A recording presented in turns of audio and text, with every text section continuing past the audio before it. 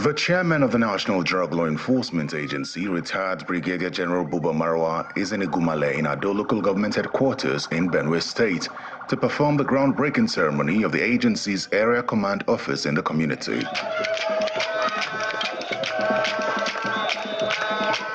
He is accompanied by the chairman of the House of Representatives Committee on Narcotic Drugs, Mr. Francis Otagbo, who is excited about the NDLEA office in his area. For my people, the people of Ado Okpoko Federal Constituency, I promised you over 4 years ago that I'm going to attract this project to Igumale.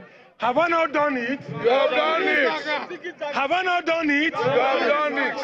I promised to tie the Igumale Ula Ijuban Okpoko Bridge Road. Have I not done it now? You have done it. Our hearts are indeed full of appreciation to you and the federal government, as well as our distinguished son, Chief Honorable Dr. Agbo Ota, for considering this our area for citing an important project of this magnitude.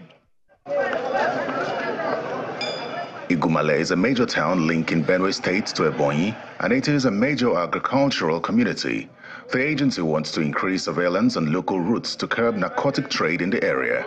General Marwa is hoping to discourage more Nigerians from substance abuse. We've destroyed close to 800 hectares in the past 2 years, and collectively 5,700 tons have been confiscated.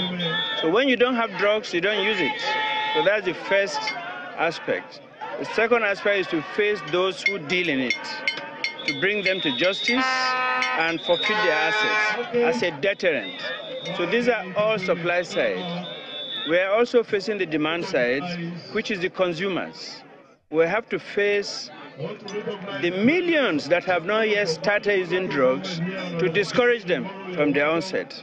The benefit of all those who will use it. Amen.